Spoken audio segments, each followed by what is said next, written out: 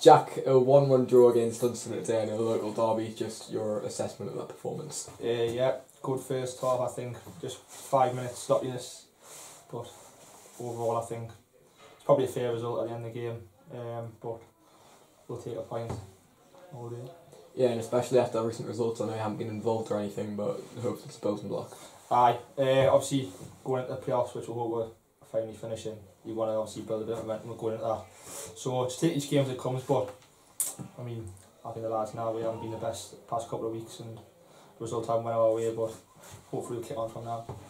Yeah, and they obviously had 10 men for the majority of the game, but do you feel as though a point was a fair result today? I do, to be fair. I think we had a spell second half for 20 minutes and then we scored and we stopped doing what was hurting them, and then we just sat off, and I think in the end it's a point.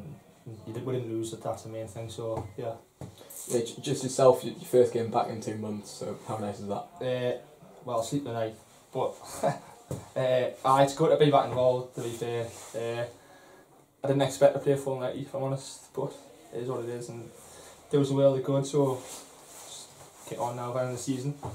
Yeah, just talk about how you first got injured and how it currently feels. Well, obviously done it like, I don't know, start of February or something, so I've not really done anything for, it's like coming 2.5 months or something now, so I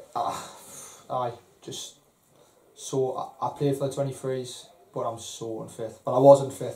I'm just getting a bit of match sharpness back now, and hopefully my legs won't hurt as much on the next 90.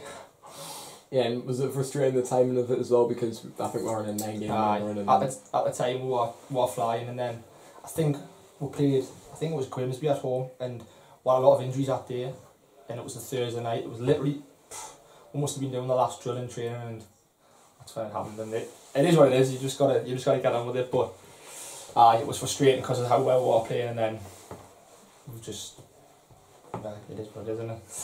Yeah, and 2 games left now before the playoffs and the cup final. So yeah. Is that a good time for you to come back now and get some fitness? Yeah, definitely. I mean, I've always wanted. My aim was when I done it to try and get back for today anyway. So I've come back, and then hopefully, if selected, I'll kick on and be match fit, ready for that final and for the playoffs.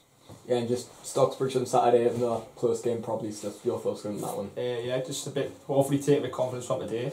Obviously, our results the past couple of weeks we haven't been at our best and hasn't really went our way. But we didn't lose today, and to be fair, I think they had to win. I don't know how tight it is, but I think all we've got to do is just take confidence on that. We've just got to go out the next week, and that's it.